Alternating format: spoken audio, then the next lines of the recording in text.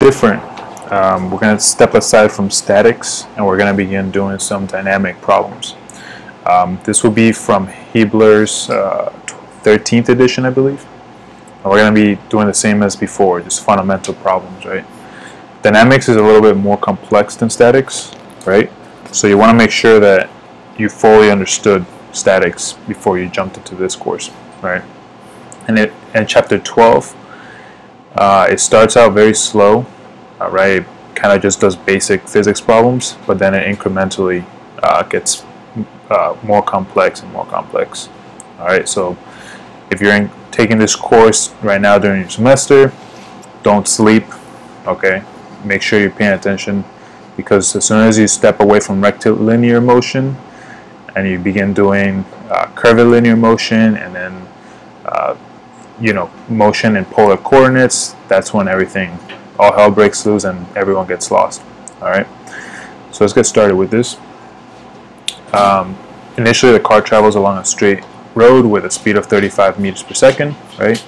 If the brakes are applied and the speed of the car is reduced to 10 meters per second in 15 seconds, determine the constant deceleration of the car. So we know, if we're going this way and we're going to decelerate, we should get a negative answer, right, or let's say negative x, right, because we're going to get some negative acceleration, right, because we're trying to slow down. So if we're trying to get the acceleration, everything's derived from these equations. So we're going to be using a lot of calculus in this course versus statics, where we didn't really do much calculus, right? It was just all trig and geometry and such, right? So we can either go at it like this, or if you're already, I guess, well versed with your physics equations, we know that we can just use this equation, right? Which comes from here, right? So we can do a dt dv, right? And then integrate from 0 to t, v0 to v final, right? And then you end up getting vf minus v naught, right? And then you get this equation.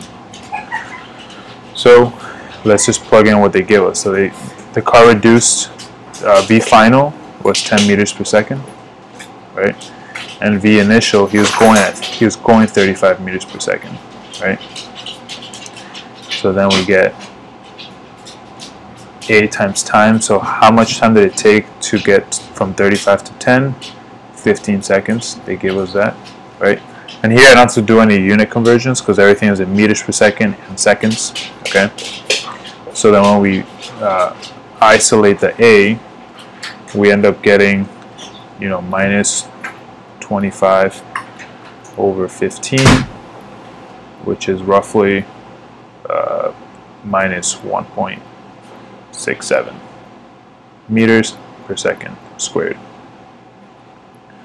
All right, and that's it. And again, this begins very slowly and it grows exponentially from here. All right, and I'll see you guys in the next video.